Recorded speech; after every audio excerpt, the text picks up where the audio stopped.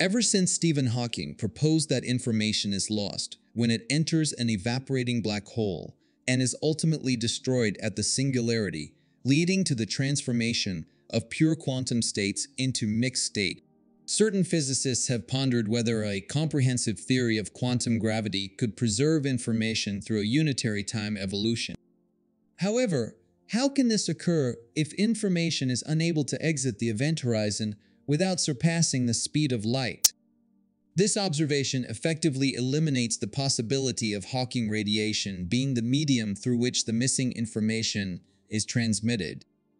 Furthermore, it seems that information cannot be reflected at the event horizon due to the absence of any distinctive properties associated with the horizon in its immediate vicinity. Leonard Susskind suggested a bold solution to this issue by asserting that the information is both mirrored at the event horizon and traverses through it, but is unable to escape. We have discussed this matter on the channel, and the professor was very kind to share his knowledge. A link is in the description below. However, it is impossible for any observer to verify both scenarios simultaneously. From the perspective of an external observer, the time dilation at the horizon is so extreme that it gives the illusion of requiring an infinite amount of time to reach the horizon. In addition, he proposed the concept of a stretched horizon, which refers to a membrane position slightly beyond the event horizon at a distance of approximately 1 Planck length. This membrane is characterized as being both physical and thermally active. What happens when you fall into a large old black hole? I'm going to make the black hole large just so that the horizon scale is very large compared to the observer who falls in, so that we can apply the equivalence principle. Things should be like flat space at the horizon. The reason that it has to be old is a technical reason to which I'll come back, but it really doesn't diminish the importance of the question.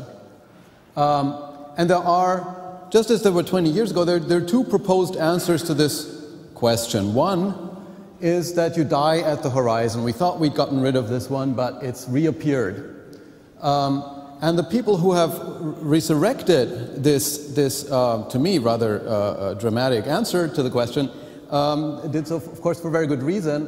Almeri, Marolf, Polchinski, and Sully, also in Santa Barbara, came up with a new thought experiment involving black holes, a very beautiful and subtle experiment which seemed to revive this conflict between unitarity and the equivalence principle. Lenny Susskind quickly followed up with a paper in which I think he basically agreed with the dramatic modifications to physics in flat space, though he disagreed about some of the details. How old the black hole has to be. I'm going to call these people amps. So amps think that it only has to be as old as r log r, where r is the Schwarzschild radius in Planck units. Everything will be in Planck units. Lenny thinks that it's the Page timescale, the timescale for half of the black hole to evaporate, which is the same order of magnitude as all of it to evaporate, and of order r cubed in Planck units. But again, either way, the equivalence principle is badly violated. People who hit the horizon hit a kind of firewall or a larger, enlarged version of the singularity. And the claim is that this is necessary to preserve the unitarity of the S matrix. The second possible answer to this question is you freely fall through the horizon. And independently, I and Dan Harlow argued for this point in a couple of papers over the last week. Dan's just came out last night, if you haven't seen it.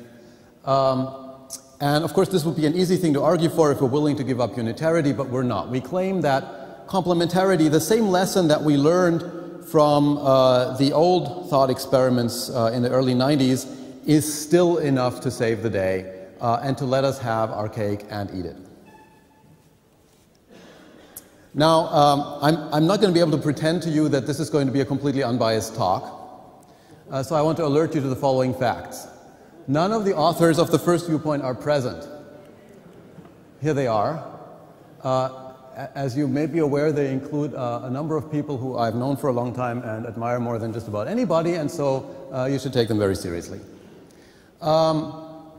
Secondly, both of the authors of the second viewpoint are present. It's just that's the way it worked out. It's, divine intervention. So just, as any good observer, beware of selection bias. This is going to go forward? Yes. Okay, so I should also say that I'm not going to be able to give a complete or fair overview of all related literature.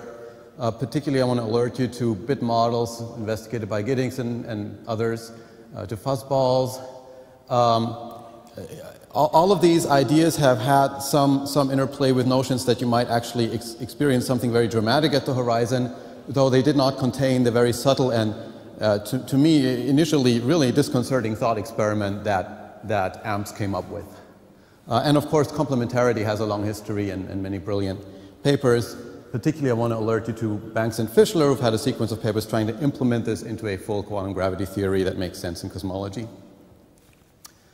So I'm going to start by reviewing the old story of complementarity, then telling you about the AMPS thought experiment, and then try to convince you that complementarity still saves the day.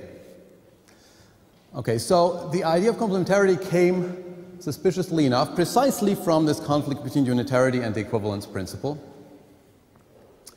We're going to think about a black hole that forms from a pure state, let's say, and its complete Hawking evaporation after a timescale r cubed. And what's non-negotiable is that I will assume throughout this talk that this is described by a unitary S matrix. And I would think that in this audience, I'm going to get away with that assumption. In any case, without that assumption, no paradox. So, of course, to a particle theorist, this is very natural. You sit at infinity. This is a scattering experiment. Stuff comes back out. Why should it matter whether there was a black hole as an intermediate state? This is a fundamental principle of quantum mechanics.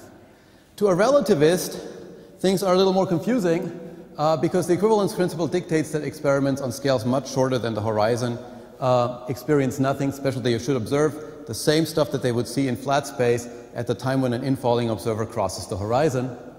This could be a black hole that's 1 billion light years across, okay? So you would have 1 billion years to live after you cross the horizon. It's completely, we could be crossing it right now, okay, and not know anything about it. So that's important to the relativist.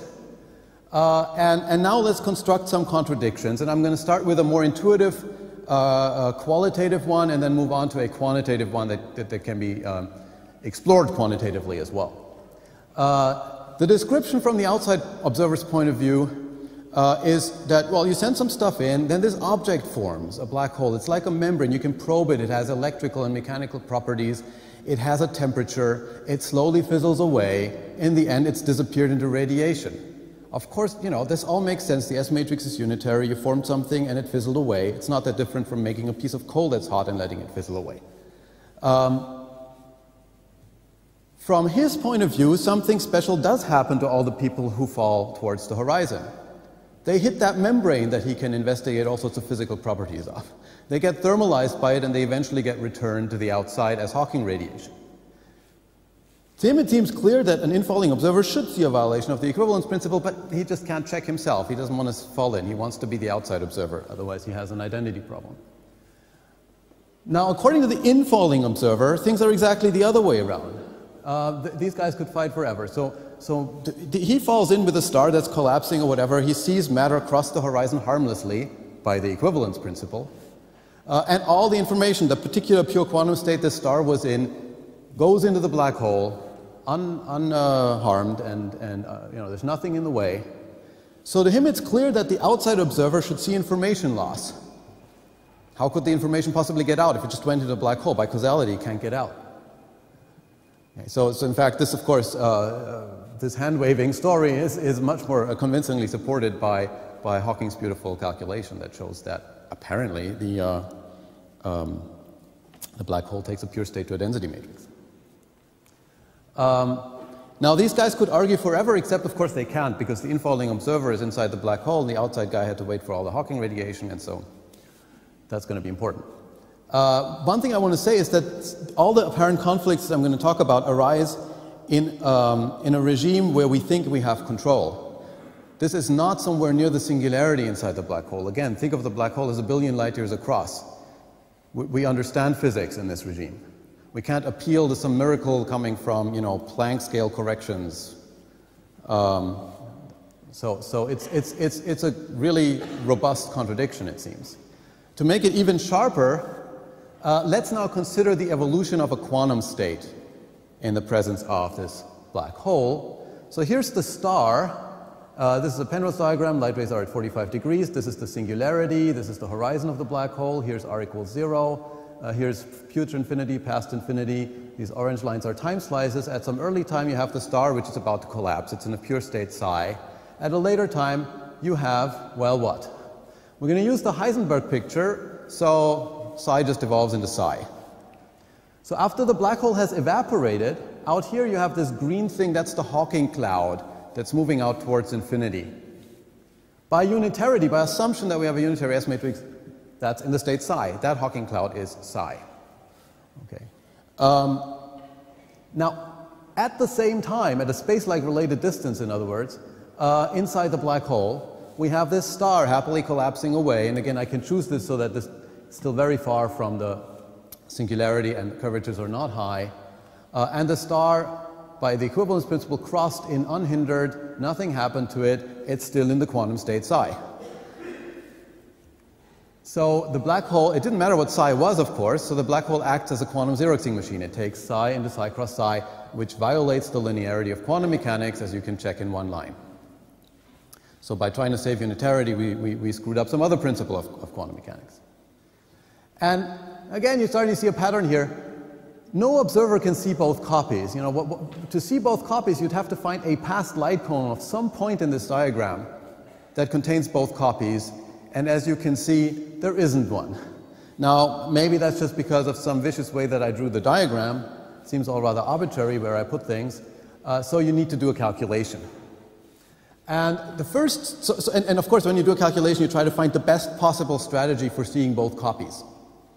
Okay, so the strategy that Susskind and Thorlacius came up with in 1993 in one of a sequence of early papers that established the notion of complementarity. You have an early observer who falls in with the star, carries a bit along with her, Alice, and as soon as she crosses the horizon, as fast as possible, that's the best case, she tries to send this bit over to Bob up along the horizon like this, inside the black hole, but as fast as possible out to Bob. Now, if Bob stays outside forever, he'll never be able to see that bit. But what Bob wants to do, he wants to stay outside long enough to see the Hawking radiation copy of that bit, and then quickly jump in and receive Alice's second copy and verify that this horrible thing, quantum Xeroxing, has taken place. Okay, so why doesn't this work? It doesn't work because of a beautiful result by Page that you have to wait for half of the evaporation time of the black hole. This is quite general in a maximally entangled system. If you look at a subsystem, if you're in a typical state and you look at it less than half of the system, it'll look like it's in a thermal density matrix. You get no information, even if the whole system is in a pure state. You have to look at least half. A little bit more than half, you get your first bit. You can arrange for that to be Alice's bit if you have enough control over the measurement and if you know the S matrix. But you have to wait that long. Okay, so Bob has to wait for half of the black hole to evaporate, measure the Hawking radiation version of Alice's bit, then jump in and try to see the other copy, and he fails by a lot. And this, again, that's a calculation. I won't show it, but basically the point is that Bob pretty soon hits the singularity no matter what he tries to do, and he has to receive Alice's bit before that happens. And because of enormous exponential redshifts between Alice's infall time and Bob's near the horizon, Alice has to send her signal with an exponentially large frequency. In other words, in a quantum whose mass is exponentially larger than that of the entire black hole. It's not even close to possible. Okay, so it's actually a little funny that we failed by this much, and it'd be more convincing if it was just barely impossible to see both copies, and that's what Hayden and Preskill, they came up with a second strategy where you just barely fail. And that, to me, made it much more convincing. I won't describe it in detail, but you basically have a black hole that's already old, half of it has evaporated. Bob has control over that early Hawking radiation. It's maximally entangled, therefore, with the black hole. Now Alice drops a bit in. Turns out that the black hole basically returns that bit immediately, limited only by the timescale for scrambling or thermalization, mixing into all of the black hole's degrees of freedom. And then Bob gets it back quickly, jumps in, tries to see Alice's copy of the bit just as before. This time he misses just barely. Okay, so at first it seems that we have to choose between these two principles, unitarity and the equivalence principle. But what these thought experiments show, when we look at it more carefully, we realize that there's another hidden assumption which we could give up instead: omniscience. The idea that there has to be a consistent description of the entire global space-time. If we insist on that, yes, then there are two copies made from one. That's bad. But if we ask only about what any one observer can see, well, any one observer does not see quantum xeroxing. And so complementarity is simply the decision to sacrifice 3 in order to preserve 1 and 2. Okay. And so what do we say more generally about this? I mean, it has to make something this radical, that we're not allowed to think about space-time globally, surely cannot be restricted to the context of just special solutions like asymptotically flat black holes. How would you draw a line? And so we have to have a statement that makes sense more broadly. Well, we can ask, what is an experiment that we can actually do consistent with causality, but not, any practical limitations like the fact that we die or whatever. So then you consider a world line that's as long as you can make it, so you stop it only when it hits the singularity or never. And you look at the past light cone of the endpoint of that world line and the future light cone of the starting point. That's called a causal diamond. And that denotes a region which is in some sense maximal. You can't probe anything that's larger than that causal diamond consistent with causality. Now, you have to have a theory for every such causal diamond, otherwise physics is somehow incomplete. But you don't need to have a theory for many of them put together, even if they have overlaps. That's more that's asking for consistency for experiments that nobody can actually perform. And it looks like maybe that's where the problem lies here. So if you have a contradiction between different causal diamonds, Alice says that the information is inside the black hole. Bob says it's in the Hawking radiation. Too bad, they can't argue with each other. The important thing is that each one of them has a consistent description with no obvious intrinsic conflicts. Okay. And as the thought experiments that I showed demonstrate, complementarity resolves the apparent paradoxes that people had exhibited until about 2 weeks ago. Okay, but now there's this very beautiful new thought experiment that AMPS came up with, and we need to see whether complementarity resolves this. First, I need to tell you what it is. So here again, it doesn't display that well, but maybe you can see one thin black line going through the point B. That's Alice jumping into the black hole. That red thing here is her causal diamond. Okay, all of this is the region that Alice can probe. That blue thing here is the causal diamond of an observer who stays outside, such as Bob. And the overlap region I've made purple, since I'm very logical. And these black dots here, they're supposed to denote the early Hawking radiation. What we're doing here is we're waiting for the black hole, once again, to evaporate, just like in Preskel and Hayden. We let it evaporate half of its mass, but it's still supposed to be big compared to, observer scales and Alice's size and so on. And so the early Hawking radiation, that more than, let's say, 90% or whatever is already evaporated, that is maximally entangled with what remains of the black hole. Equivalently, it's maximally entangled with the remaining 10% that are still to come out of the black hole, the late Hawking radiation. Now, let's consider, we're not interested in all of the late Hawking radiation for this argument, at least not for now. Let's consider one of the quanta in this 10% in the late Hawking radiation. Well, if the early radiation is maximally entangled with the late radiation, which it has to be because, we assume that the black hole is in a typical state where everything is maximally entangled, then it must in particular be entangled with this one quantum B. You can think of this quantum as some sort of wave packet, the typical Hawking wavelength for the Schwarzschild radius.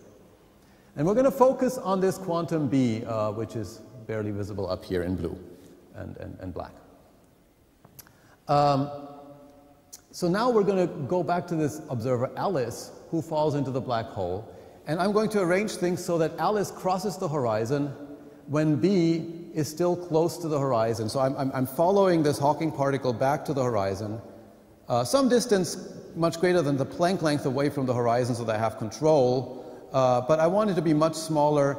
The distance from the horizon, I want it to be much smaller than a Schwarzschild radius away from the horizon so that I can apply flat space intuition on the scale of this quantum. Curvature scale is much larger than the scale I'm going to experiment on. So again, the idea here is that Alice and Bob stay together, wait for 90% of the black hole to evaporate. Then Alice jumps in, and I'm going to ask a question about one of those late quanta that hadn't evaporated by the time she decided to jump in, but which is sort of on its way out to Bob as she crosses the horizon. Okay. Or more precisely, Amps asked about this. So now, we can construct a contradiction. By the equivalence principle, Alice should see flat space physics on a scale much shorter than the Schwarzschild radius near the horizon. But flat space physics means we should be in the Minkowski vacuum. There should be no dramatic things happening.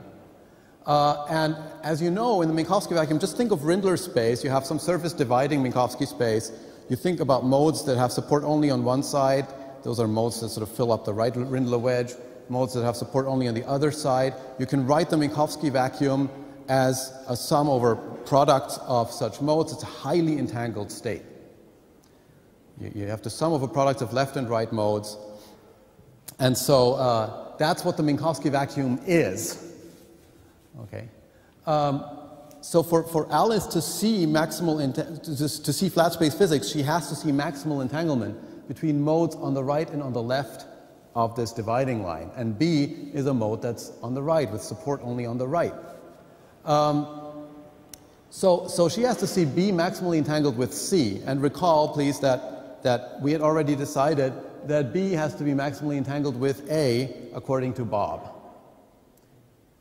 by unitarity. And that's a contradiction one can show, and quantum information people have shown us, that a system cannot be maximally entangled with two distinct other systems, okay, both with A and with C. So that's a contradiction. So we must give up, it seems, either unitarity, the entanglement of B with A, that came from unitarity, or quantum field theory. I guess we could imagine that there's something that breaks down in evolving this Hawking quantum backwards and forwards from the near to the far, from the horizon region. But why? I mean, everything is way above the Planck scale. Or, third option, we have to give up the entanglement of B with C. In other words, we have to give up the equivalence principle. And that's what Amps argue is the most conservative choice. But it's an extremely, even if it was the most conservative choice, it's an extremely radical conclusion. The lack of entanglement of short distance modes across the horizon implies a divergent stress tensor at the stretched horizon. Right? Think of the Rindler vacuum. This is similar to being in the Rindler vacuum. When you compute the stress tensor, there's a sort of delta function singularity at the horizon. This is true for any pure Rindler state, as von Ramstonk recently showed, and his collaborators. So what's going to happen to Alice if we give up the equivalence principle and say that there's no entanglement here? And you know, we can argue this for shorter and shorter wavelength modes. They all correspond to stuff that's later going to get out to Bob. So we're going to encounter a singularity there. This is the firewall that Amps conclude has to be there. Alice isn't going to make it in. She's going to hit the firewall. Her description is actually going to be the same as the outside observer's description. You fry at the horizon.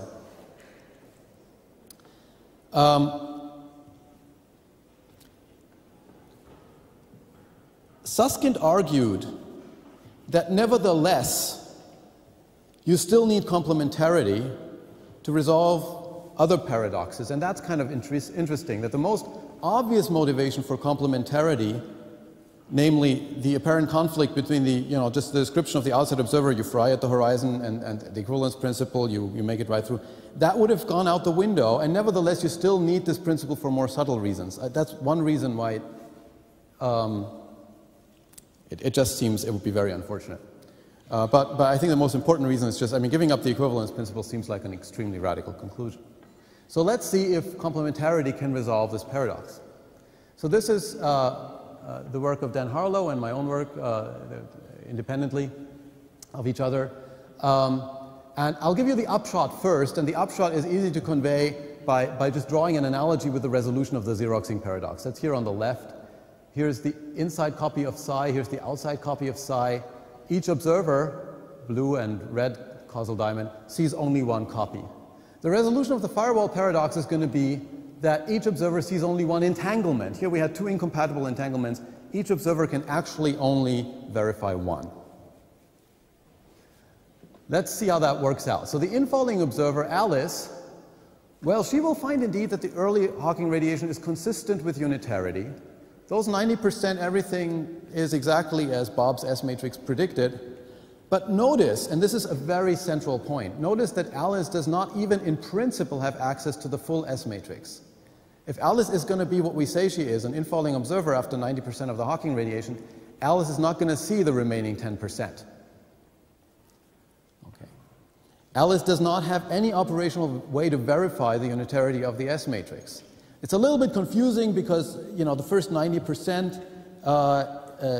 you know, we're all consistent with unitarity, so it seems so natural to extrapolate and just use unitarity of the full S matrix and Alice's description of the universe.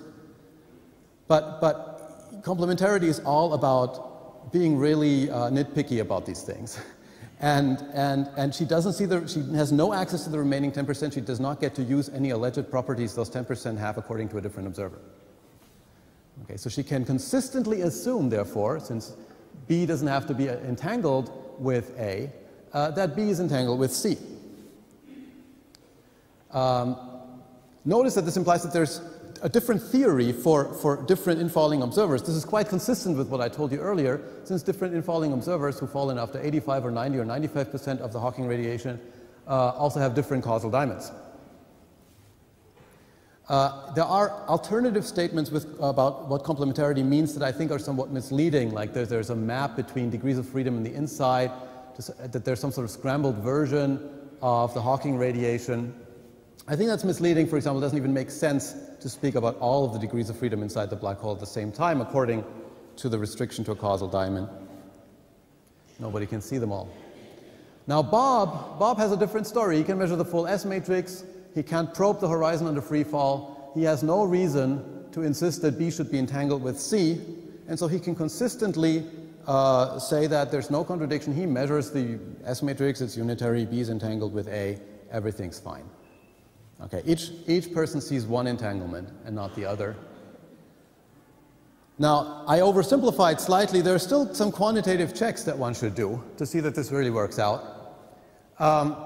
Alice, on her way in, for some time, still has a chance to send a message to Bob about quanta she encounters on the way in. In fact, she could just change her mind and decide not to fall in after she measures some of these quanta, accelerate really fast, stop, and go back out. And so experiments, it turns out, up to 1 Planck time before Alice's free fall hits the horizon, those experiments have to agree between the two observers. And so that seems problematic because it seems like, and this is what Dan checked,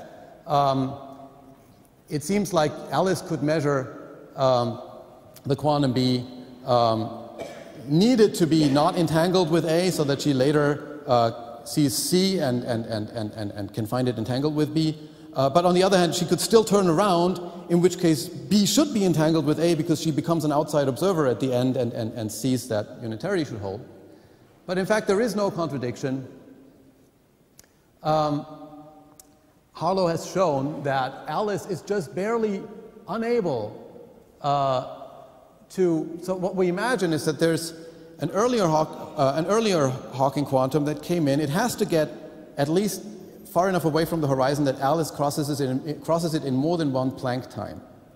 That condition turns out to mean that Alice will not be able to receive a signal from some fiducial observer who hits this quantum at an earlier time inside the horizon and tries to send it over to Alice.